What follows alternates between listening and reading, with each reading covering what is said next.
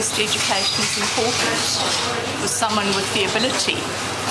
Yes, we do place too much emphasis on it. I think kids can have many ways to earn a living. It may be through TAFE or apprenticeships, and so long as they're doing and achieving their best.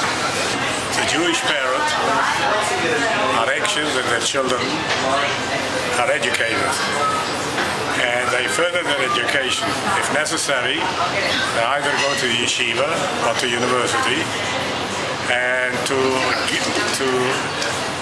get more education, to be able to accomplish something they want to do future in life. It really depends on what school you went to. I would say that going to